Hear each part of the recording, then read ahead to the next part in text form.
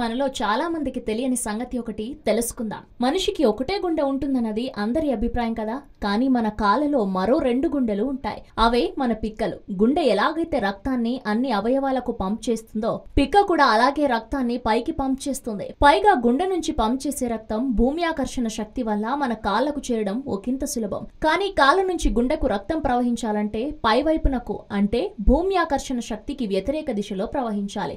అందుకు మరింత శక్తి కావాలి.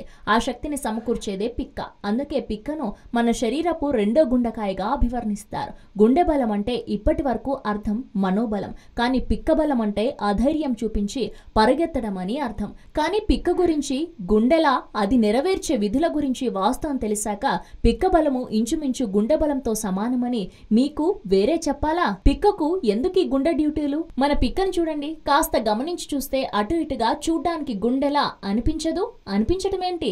అది నిజంగానే గుండె నిర్వహించే విధులు నిర్వహిస్తుంది. కారణం, గుండె తన పంపింగ్ ప్రక్రియ ద్వారా శరీరంలోని అన్ని భాగాలకు రక్తాన్ని సరఫరా చేస్తుంది. దానికో పంపింగ్ ప్రక్రియ ఉంది. పైగా అది శరీరంలో ఎగువన అనువైన ప్రదేశంలో ఉంది. కాబట్టి అన్ని వైపులకు రక్తాన్ని పంపు చేయడం సులభం.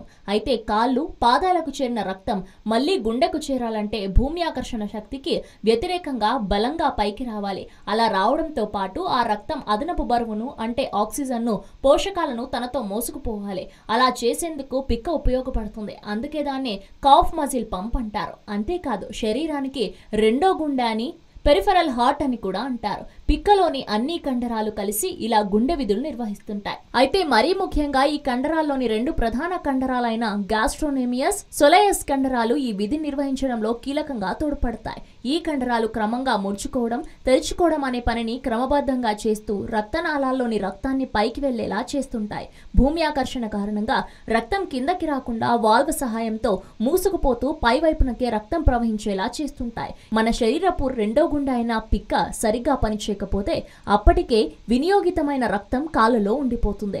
ఈ రక్తంలో ఆక్సిజన్ అప్పటికే కండరాల వల్ల వినియోగం అయిపోయి ఉండటం వల్ల మళ్ళీ కండరాలకు తగినంత ఆక్సిజన్ ఉన్న రక్తం అందదు. దాంతో కండరాలు తీవ్రమైన అలసటకు గురవుతాయి. ఈ సమస్య ఎవరెవరిలో ఎక్కువ వస్తుంది? చాలా ఎక్కువసేపు కదలకుండా కూర్చొని పని చేసేవారికి, లేదా కదలకుండా ఇంటి పట్టునే ఉండేవారికి, ఎక్కువసేపు అదే పనిగా నిల్చొని పనిచేసే వృత్తుల్లో ఉండేవారికి, స్థూలకాయంతో బాధపడేవారికి, గర్భవతులుగా ఉన్న సమయంలో కొందరు మహిళలకు ఈ సమస్య రావచ్చు. సమస్యను అధిగమించడానికి చేయాల్సింది ఏంటంటే క్రమం తప్పకుండా నడవడం. రోజుకు 30 నుంచి 45 నిమిషాల చొప్పున వాకింగ్ చేయాలి. ఇలా వారంలో కనీసం 5 రోజులైనా నడవడం వల్ల పిక్కతో పాటు శరీరంలోని అన్ని కండరాలకు వ్యాయామం ఏర్పడి పూర్తి ఆరోగ్యం బాగుంటుంది. మీ శరీరపు బరువును అదుపులో ఉంచుకోండి. స్థూలకాయాన్ని తగ్గించుకోండి. మీ కాళ్లపై రక్తనాళాలు బయటకు కనిపిస్తుంటే వాటిని అదిమి వేసేలా వీనస్ స్టాకింగ్ అనే తరహా సాక్స్ వంటి తొడుగులను ధరించండి. ఇలా కనిపించినప్పుడు వీలైనంత త్వరగా డాక్టర్ సలహా తీసుకోండి. పిక్క గుండెలా పనిచేయనందున ఎదురయ్యే సమస్యలివే. కాళ్ళ చివరలకు రక్త సరఫరా చాలా తక్కువగా జరగడం, మనకు వ్యాధి నిరోధకత ఏర్పరిచే లింఫ్ ప్రవాహం నిర్వీర్యం కావడం, చెడు రక్తాన్ని తీసుకుపోయే సిరల కార్యకలాపాలు నిర్వహించే సామర్థ్యం తగ్గడం వంటివి జరుగుతాయి. దీనివల్ల ఏర్పడే పరిణామాలివే.